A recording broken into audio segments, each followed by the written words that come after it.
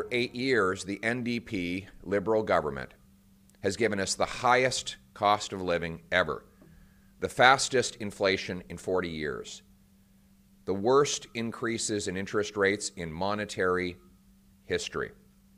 Yesterday, we learned that despite all their rhetoric about social justice, the NDP Liberal government has given us a bigger gap between rich and poor.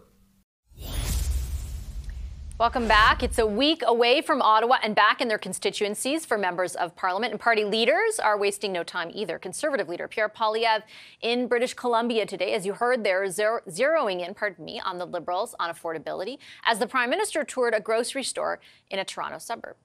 Hi there, how you doing? Oh, great. Great to see you guys.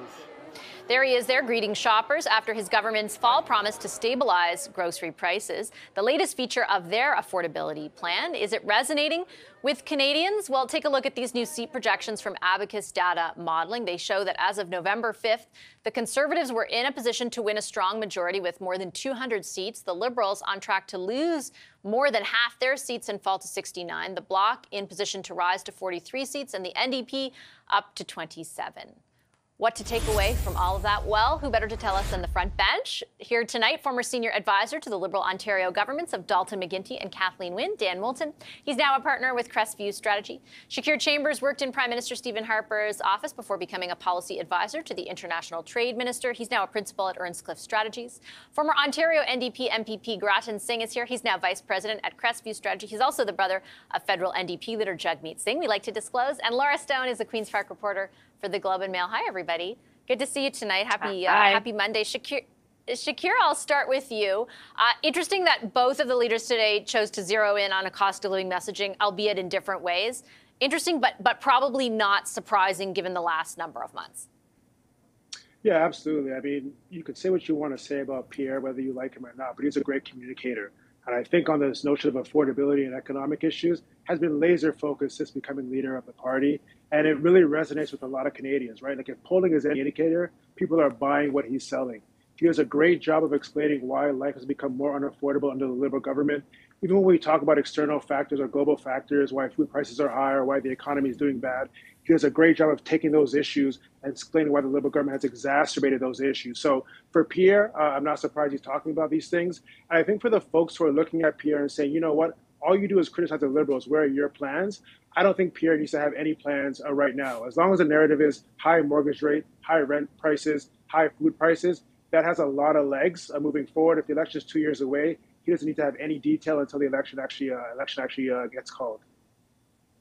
Let's talk about that for a second, Dan, because I think we have certainly seen the Liberals sharpen their message in recent weeks around climate. And we're going to talk about that in the next segment, kind of as they take criticism from the Tories on carbon. They're like, where's your climate plan? I think that they're also saying the same to Shakir's point, like, if you don't think the economy is doing well, if you don't think if you think that Canadians need more help when it comes to the cost of living, like what would you do? From a strategic point of view, though, do the Tories need to offer up more details, or do they ride this wave of kind of the success of their criticism for as long as they can?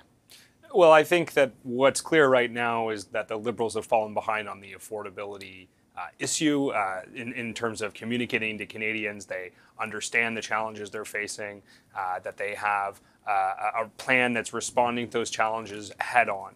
And we're seeing that bear out in the polls. I don't think that the Conservatives need to have any more detail to their plan other than the message that they've been communicating thus far. As the election gets closer, Shakir's right, I think they will need to put a little bit more meat on those bones. Canadians are going to start tuning in.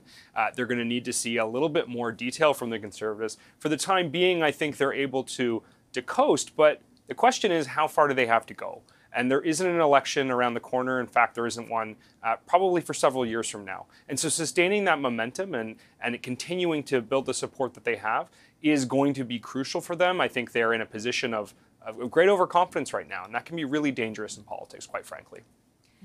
How do you, from a strategic perspective, again, I'm just curious for people who have run campaigns and been in them, Grat, and like, how do you mitigate that? Because I think of anyone in that position where your lead has now cemented to the degree that it has, where, Abacus is projecting a more than 200 seat majority win.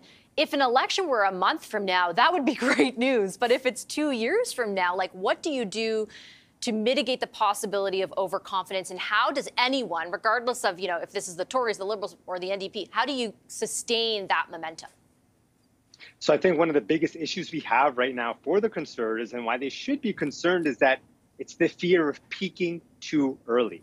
And I think that is a real legitimate concern for the Conservatives right now and for those who are supporters of Conservatives.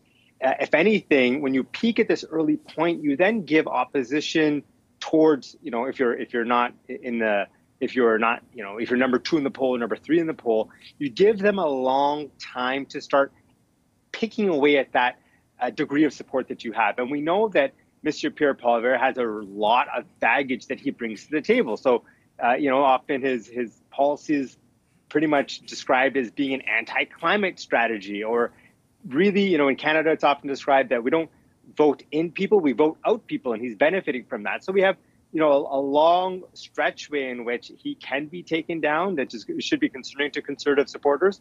And I think, if anything, it demonstrates that there is still a lot of possibility for people to respond back who don't like that kind of politics and want to see a different kind of future for Canada. What's the takeaway, Laura, do you think, for the government, even though they do have a couple of years, let's say, we don't know for sure, but that's certainly the way it seems to be shaping out. If you look and see seat projections like that, you know that you're trying harder on affordability in the past few months to land a message, but it hasn't caused like a big change in the polls in those months. In fact, it looks more and more like the Tories are cementing their lead. What's the takeaway, do you think, for them?